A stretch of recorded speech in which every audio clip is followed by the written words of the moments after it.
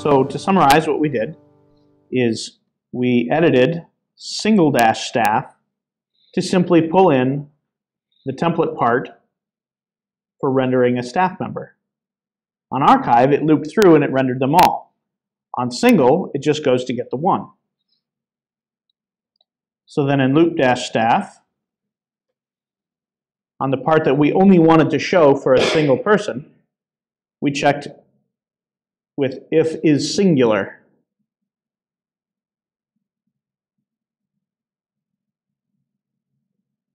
Is anybody not familiar with how the exclamation point works in PHP? You're not. All right. Exclamation point is called a bang, and it means not. So if I just put in an exclamation point, just like that, now my content is going to show on every page that is not a single staff member. Does that make sense? That is the standard way to say not in PHP, but you use it on all conditional statements when you want the opposite of what it says. So there's a function that says is page, which checks to see if you're on a page. Well, you can put an exclamation point in front of it, and it'll say if this is not a page. Make sense? Great.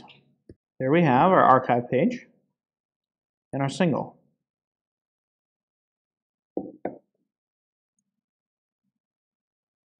Now, if we want to reorganize some of this so that it renders a different way, there's a function called query posts. There are two different ways to ask the database for post stuff. One is query posts, which is a function, and the other is WP_query, which is a class. And it says right here on this page which one you should use and when. It says here, use query posts to display different posts than would normally show up at a specific URL. Caveats, query post is only one way amongst many to query the database. It alters the main loop. Query post is meant for altering the main loop. It does so by replacing the query used to generate the main loop content. So WP query, which is a class, is what you would use to just create a whole new request and say, I want that stuff. Query post is what you would use to say, I already have a query running. I just want to change it a little bit. I want to make it do something else. So down here, let's see, let's go down a little bit more. Preserving existing query parameters. So there's a global variable called query string. You want to make sure you have it, so you say global query string. Then you run query posts, and you put in the original query string, and you append it with this dot to whatever it is you want to change. So in this case, they're changing the order to be ascending, because by default it's descending. If you want to combine parameters, it's very similar to a get variable in your URL. You just put an ampersand between them. So in this one, they changed the page to say, only get me posts from category number 3 posted in the year 2004. And as you can see, they can get progressively complex.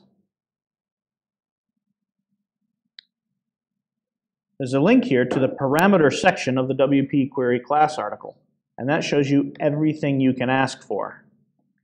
And it's very, very long. You can get extraordinarily precise about what you want to be doing in this. There's the authors. Well, you know what? Let me go to the top, and it'll say here, parameters, author parameters, categories, tags, taxonomies, searches, post and page type, status, pagination, so you can say how many on a page you want, order and order by, and all that stuff. So we're going to mess with pagination a little bit. And here are your pagination options. There's no paging, which says give me all the posts. I don't want to do just 10 per page and have next and previous and all that jazz. There's posts per page.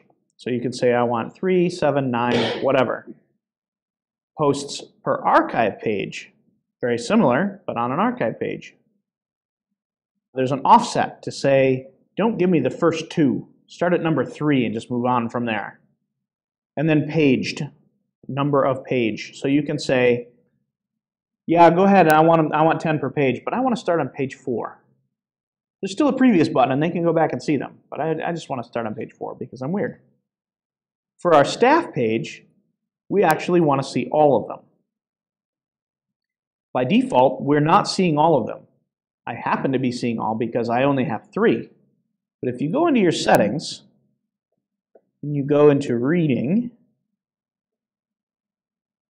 there's an option to say blog pages show at most 10 posts.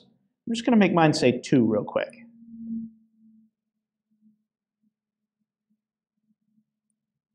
I'll reload my staff archive page, and I'll bet I'm only going to see old Louie and Neil there. Sure enough. And look, there's an older posts link. I don't want that. I want to see all of them, no matter how many there are, forever. So what I'm going to do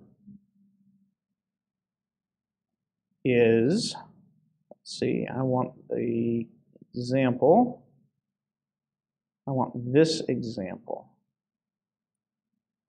Because I want to keep all the original query stuff. This is in the section called Preserving Existing Query Parameters, and there's a link for that in the contents at the top.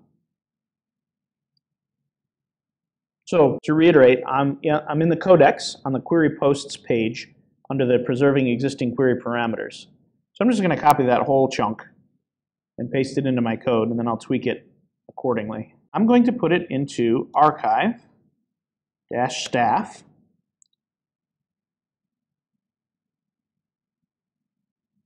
There we go. So, global query string, just make sure that I actually have query string. I'm not caring about order ascending. Go back to the parameters page. This parameters page is one that I go to very, very often. I don't remember all the parameters, and I never will. And what I'm going to want is no paging. Default value is false to use paging, so we want to set it to true.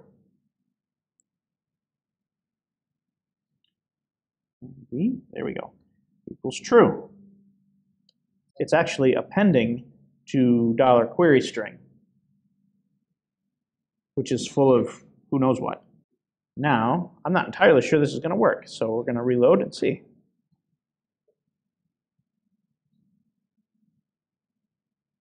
And there's Judy. It did work.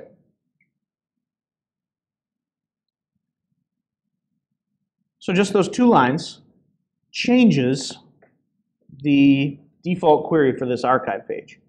And you can get crazy. You could make this say, I don't want staff, I want departments. And bam, you have departments all over your staff page. You're entirely capable of completely changing what gets rendered on this page. Just for fun, I'm going to print our query string and see what was in there before.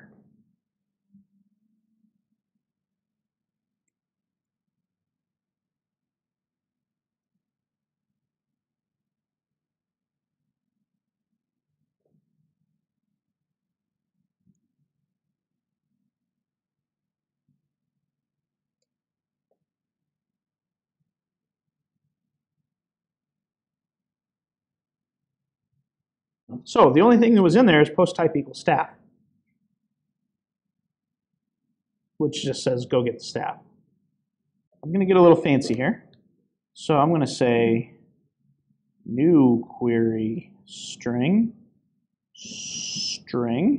equals all this stuff.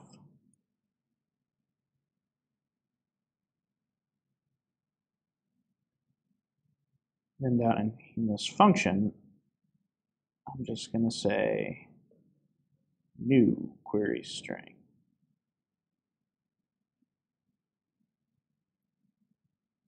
There.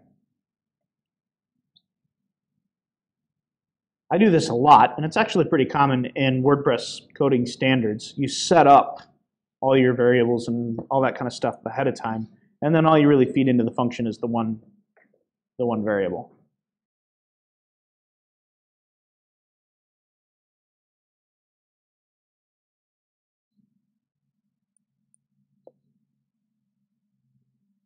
There you are. So what we had originally was post type staff. Now we have post type staff, and no paging equals true.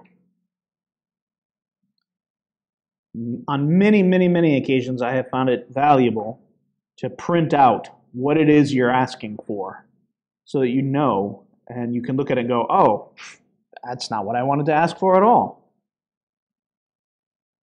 And print R is a wonderful way to do that. So I'm actually just going to rip all this back out right now because I don't need it anymore.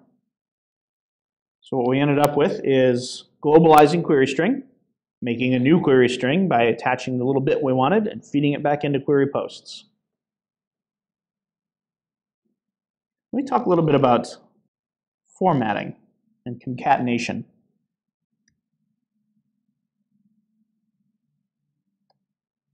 We can do this sort of thing too. Oh.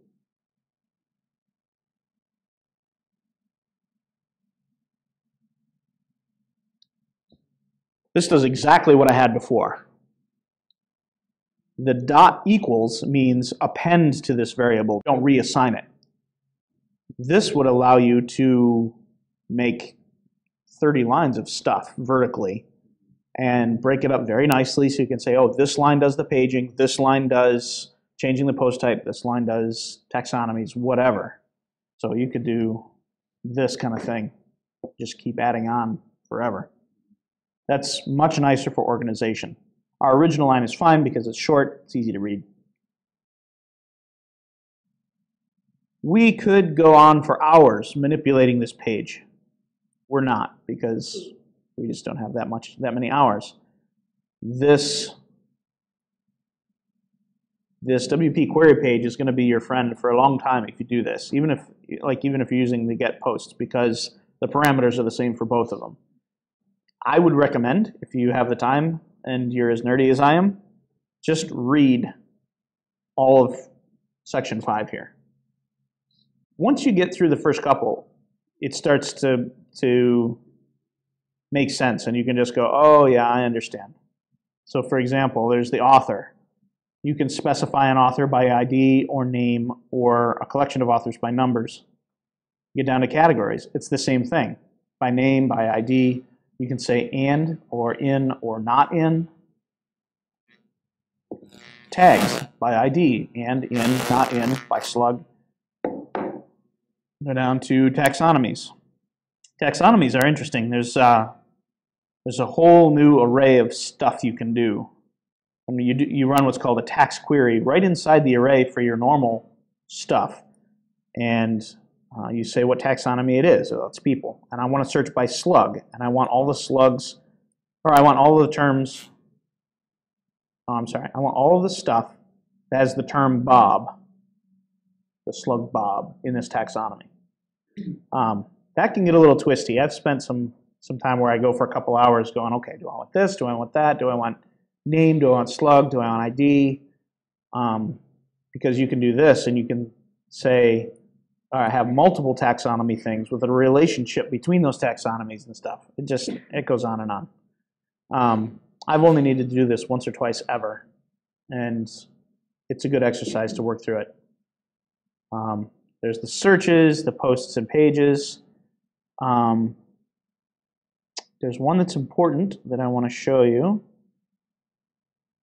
There's post type, which is always going to be important. Status. The various statuses for a post are publish, pending, draft, auto draft, future, private, inherit, trash, and any. If you don't specify in your query, you're going to get all of them. And if that includes the ones in the trash. That includes the ones that are in draft mode. That includes the ones with a future date that you aren't supposed to be on the website yet. And so the safest thing to do is always include a post status publish. Because then you're going to get the ones that were intended by the original author to be on the website. By default, publish is already there. So if you're on an archive page, you're good. No, there is not. There are some plugins to add one. And what they actually do is reset the status. So what about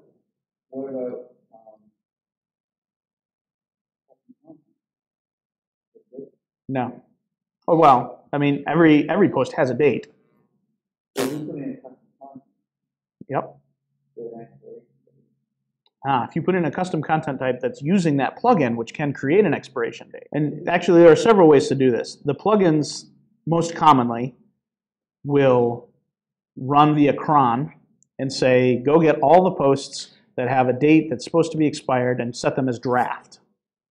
Alternatively, in your custom content type, you could just create a field called expiration and throw a date in there. And on your query, say, look at this field. If the date is older than now, don't show it. So there are a number of ways to get it done. There isn't, I wish there were, there is not built into WordPress an expiration field where you can just say, don't get any posts expired. That would be really great. It's open source, feel free to contribute. It's funny, I had forgotten about the future one. For my church, I have on the homepage the one most recent sermon and the next one coming up. So you can say next week, so-and-so is going to be preaching about such and such. And what I did is invert the date query. I said only get future ones instead of only getting past ones, and limit by one. And it just got me the one next one. What I could have said was set status to future and get one. All right, we could do the same sorts of things with departments, but we're not going to because it's exactly the same. Make an archive page, tweak the loop, blah, blah, blah. That's excellent homework. Give it a shot tonight or sometime and just see if you can do the same thing with departments that we did with staff.